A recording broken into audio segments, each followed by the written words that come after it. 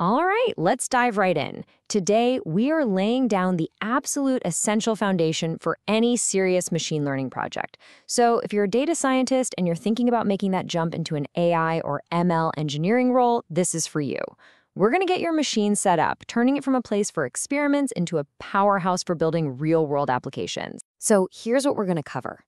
We'll kick things off with that really crucial mindset shift from scientist to engineer.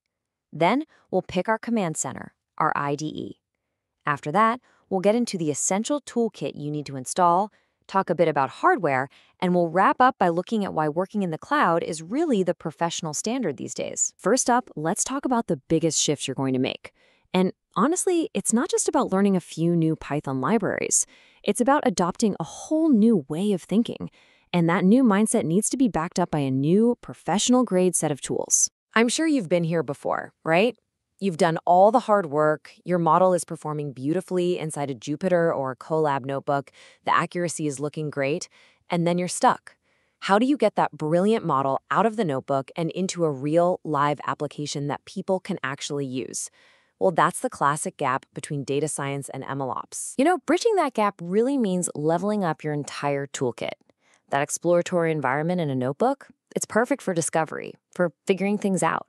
But when you start building systems that have to be reliable, that have to scale, you need tools built for that. Tools for versioning, for deployment, for integration. It's kind of the difference between a rough sketch in the notepad and a full-blown architectural blueprint. So let's start building that pro toolkit. And we'll begin with probably the most important piece of your daily workflow. This is going to be your new home base, your command center. So choosing the right integrated development environment, or IDE, is absolutely key. Look, Jupyter and Colab are fantastic for what they do. They're amazing for that initial spark, for prototyping and running quick experiments. But for a real production system, you just need more firepower. That's why we recommend VS Code.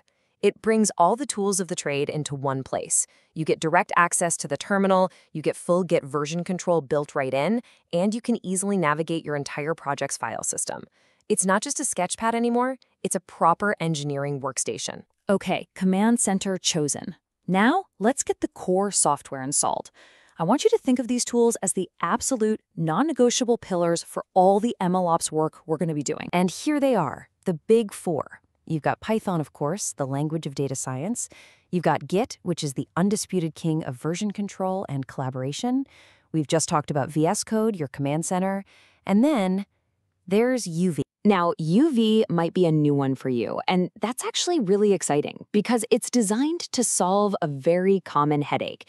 It's a modern, and I mean incredibly fast, tool that can replace things like pip and venv for managing your packages and virtual environments. It just smooths out a really clunky process and makes your whole workflow that much faster and more efficient. Trust me, you'll love it. All right, software toolkit? Check. Now, let's talk for a minute about the machine you're actually running all this stuff on. Because your hardware needs, they aren't static. They're going to scale right alongside the complexity and ambition of your projects. And this scaling process is pretty intuitive when you think about it. If you're working with, say, tabular data in scikit-learn, your standard laptop or desktop is probably going to be just fine. But the second you jump into something like computer vision with PyTorch, a dedicated GPU gives you a massive speed up. And for the real heavy hitters, like training large language models, well, that's when you start needing multiple GPUs. And often, that means using a cloud cluster. The key thing to remember is start local and only scale up when your project really demands it. And that whole idea of scaling up brings us perfectly to our last topic.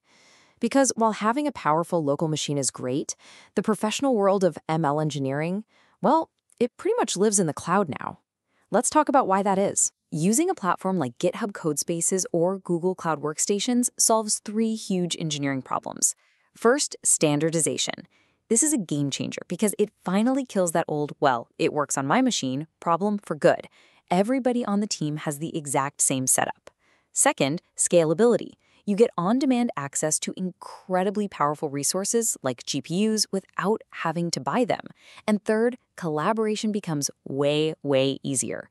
It's all about being efficient, powerful, and getting things done as a team. So there we have it. We've covered the mindset, the IDE, the software stack, the hardware needs, and the professional cloud environment. Your system is now totally primed for building robust, production-grade machine learning solutions. So the only question left, and it's the most exciting one, is with all this power at your fingertips, what incredible problem will you choose to solve first?